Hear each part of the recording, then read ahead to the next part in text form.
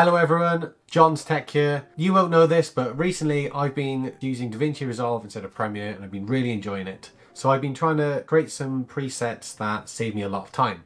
In this video, I'm going to show you how to create your own custom shelf with your own custom effects. I'm going to show you how to create this effect here. And it's really easy to assign this effect to your clips. So you'll see you have a shelf down here. You'll have your effect here, which if you slide your mouse over, you can visually see what it's doing. Drag and drop that into your clips and it does this effect. Then on the top right you'll have your effects and you'll have all the exposed parameters you'll want to use. Shadow strength, the width, height, corner radius, change the color of the border. Maybe you don't even want the border, you can turn that off there. Easy, really easy to do. I'll also show you how to link nodes together so they can reference each other's values. For the people that don't have enough time to watch the full video, I can put down a script in the description which you can simply just copy like this and then paste, and you'll create a little node in your Fusion editor. You can then just shift and drag that onto this, which will create the same effect that we're creating today. The only issue with doing this is you'll be stuck with these parameters and you won't be able to customize it to what you want to be. You'll just be stuck with these settings that I've chosen. So I'd recommend following along the full video so you can understand how it works and to choose which parameters you want. In the end, it will look something similar to this. And this is great because you can adjust every single thing in here. You can choose which properties you want to expose, so you can have that conveniently on that one effect and you can adjust all of these parameters in one little area. Right, to get started then, we have our clip here in the editor. Select that and go to Fusion. The first thing we want to do here then is we want to add in a node. So Control and spacebar will pop up your select tool. Type in rectangle, create a rectangle. Now what you can do is attach this to the media in, and this will allow you to change the corners directly on the media in, but you don't want to do this because when you finally export this and use it as an effect, when you add it, you'll create multiple media ins. And I find that quite tacky. I'm not sure if it'll have performance issues, but you'll have two of these media ins and I don't think you need that. So the best thing I found to fix that is to actually create a brightness and contrast. Turn on the alpha, set the gain to 0, settings, and apply the mask inverted. Now attach the rectangle to the brightness contrast, the media into the brightness contrast, and the brightness contrast out into the media out. There we go. Look at that, looking beautiful. Let's change this. We should rename these as well so they make more sense. They're not just rectangles and brightness. It'll help us in the future. So this rectangle is what we're using to round the mask, so let's call it a round mask. Then the brightness and contrast is the mask, so let's call it mask brightness contrast. Fantastic. Next we'll want to create a merge node. Merge. If you press shift and left click and drag, you can actually attach it directly onto the line, which is easy. So let's do that. Let's create a border color, which is just a background. So Control Space REN, background. Attach that to the background. And now you can see it's actually made our media black. That's because this background is in the foreground, but we want it in the background. So let's undo that. What you can do is Alt, right click and drag on this square at the end here, the little port, onto merge, and you can set it as background. Then on the mask, do the same thing, Alt, left click, drag onto the merge node and set it as the foreground. Now our background is behind, which is what we want. Leave the merge as merge. Let's change this to border color. We'll create another rectangle. So Control Space Bar, rectangle. We have a nice little rectangle here. Perfect. And you can see now that's all matched up lovely.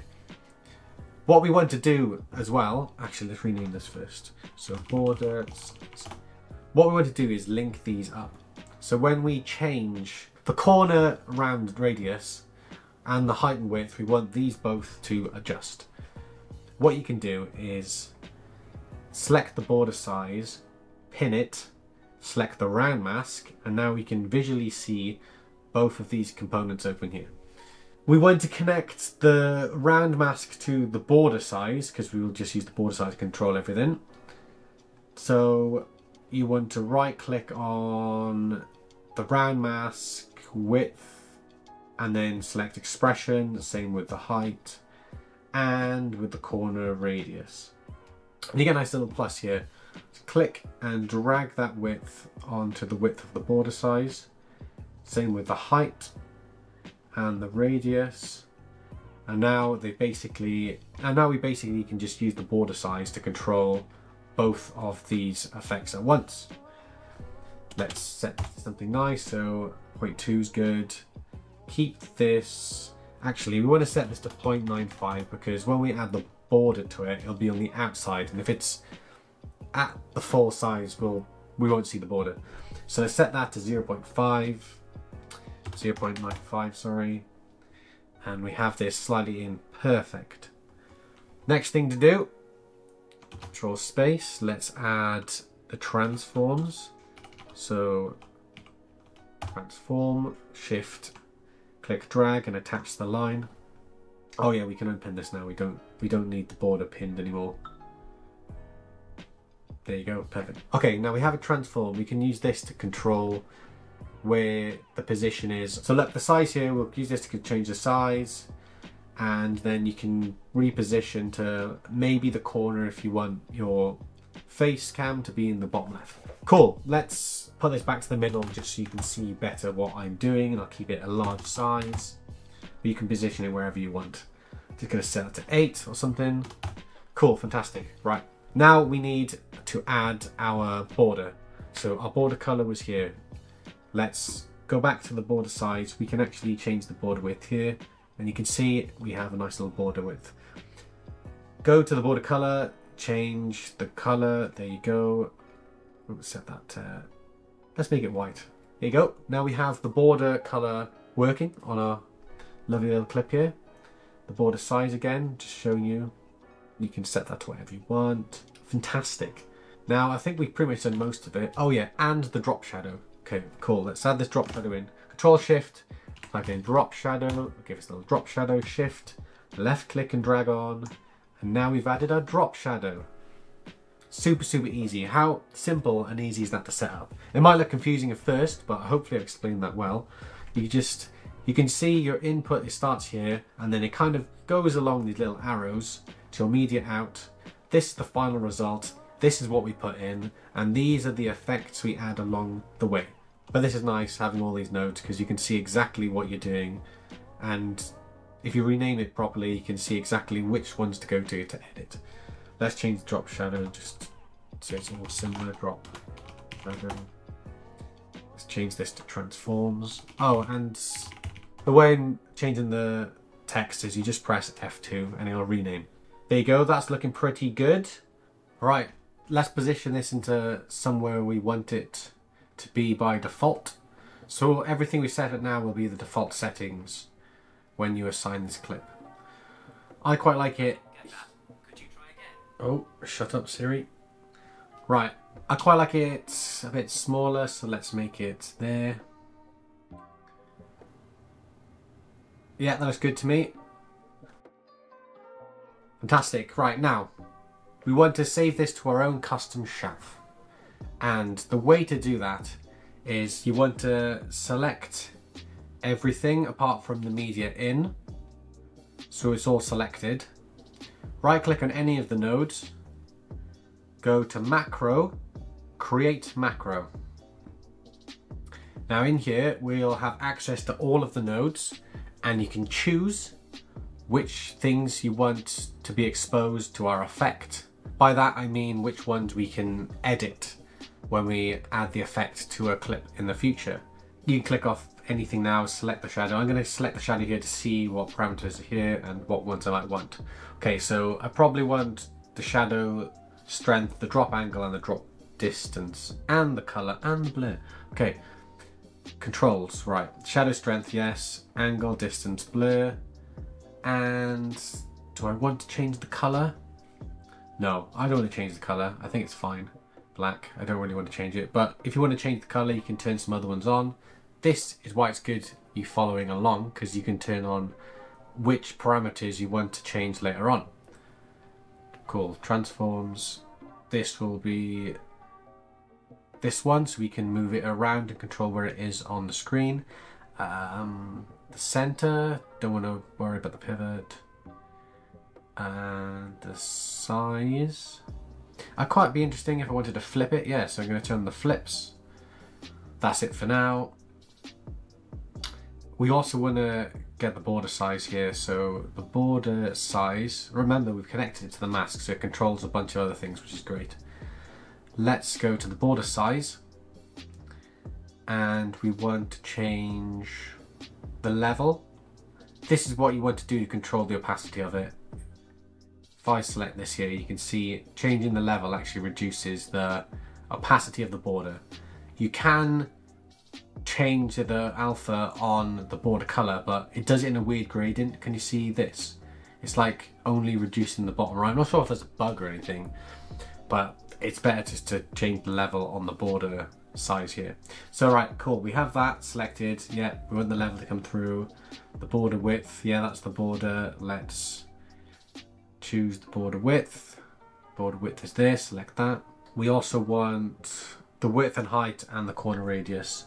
So the corner radius, width and height, perfect. Can this be set to 1? No. If we set this to 1, you can see we're having the issue where it's not properly displaying the border. So what we can do is, I think 995, so 0.95 is actually pretty good. So you can see everything's working there. What we can do is we can actually set the max this can go to 0.95. So we can't technically break it when we add the effect to our clips in the future. That will do for now. I might have missed a few things, but you can go through and add everything you'd like. But just for the sake of this tutorial, that's what we'll do for now. Okay.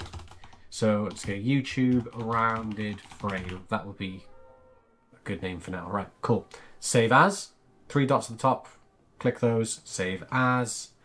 And it'll take you to this macro folder.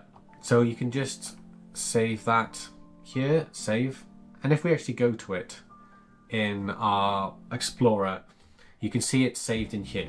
By saving it in here, what it does is it actually allows us to recreate this node in Fusion.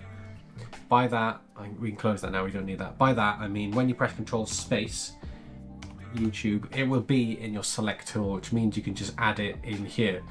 But we don't want to add it in here, we want to add it to our newly created effects panel in the editor. This, what you need to do is you go up, well, actually first of all copy this, so Control C, copying it, go up 1, go to templates, edit, effects, and you can create a new shelf here. So I'll just call it YouTube for this video here. Go into that and then paste. You can see it's popped up already on the bottom left here. Click on that and we now have this frame here. It's glitching out there because we've already applied it. Right, so let's remove this effect so we can add it back on. I don't need any of these anymore. Assign that. So it's just now, we just had the video clip with no effects on it. And if we select our effect here, drag it on, boom. It's in the bottom left, just like we set up. And now, if we go to the effects, this is everything that we wanted to export when we created the macro. So these are all the parameters we can adjust. And remember we set the maximum limit on the border width and height to 0.95. There you go, so you can't actually break it and go past. We could have set it to be a minimum of a certain amount as well, but for this example, I think it's fine. There you go, control the level of that, the border width. How fantastic is that? There you go, now I've shown you how to create your own custom effect shelf, how to create this effect in Fusion, how to save it, how to link nodes, how to expose the particular parameters you want to edit. I think that pretty much covers everything. I'm not sure if there's anything else I missed. If there is, I'll probably add it in the description. If you like this video, let me know. you want to see any more features or things I can make for you, just let me know in the description and I'll make a tutorial on how to do it. But other than that, thank you very much for watching, and hopefully I'll see you soon in another video. Take care, bye.